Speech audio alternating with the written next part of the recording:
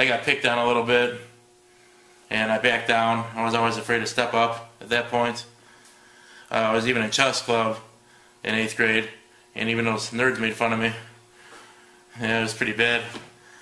I remember I had my first group of friends. They were rough with me too. They used to always jump me, like beat me up after class. It's kind of like a jump into a gang. But I took it, and after a while, we became friends, and I ended up doing all that stupid shit with them.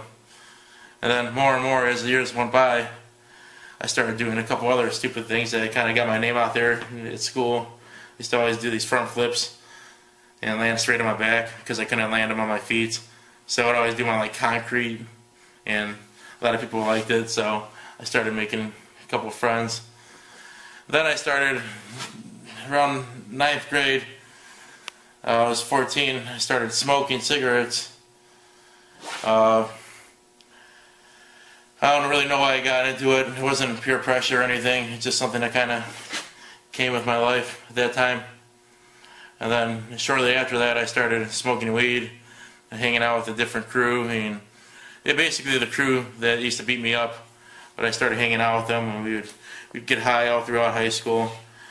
All the way till 11th grade, where I finally figured out I kind of want to do sports. So I did wrestling, and it was a little too late for me to do it. I was heavyweight my junior year. I did all decent, not that well. Got through it. Still smoked weed actually, and smoked cigarettes. Didn't really take it seriously. Then senior year, at that point also I was drinking too, and that's where the drinking came into action. Started when I was 16, so by the time I was a senior, I had already had a couple years of that on my belt.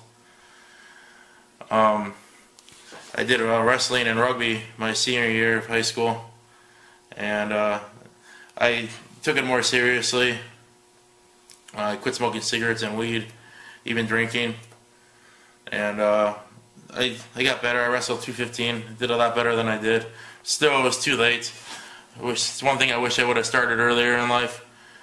You know, like I could have had a scholarship somewhere maybe. Rugby was also a great sport to play. Had a lot of fun doing it for the 1 year. It was very rough, but it caught on to me fast, and I really liked it.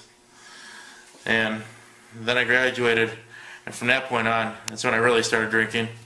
And I remember from the night I graduated all the way till Christmas of that year, I went out every single night and drank. And I clearly remember it for the most part. I mean, there's a lot of stuff I don't remember. I mean, I used to be that wild drunk that I was always a nice guy, but I was really sloppy. You know, I was always able to chug a beer faster than you can blink. And that's how my name got out there with friends. I started making more friends as time went on from different cities and wherever. And I just started going to more parties.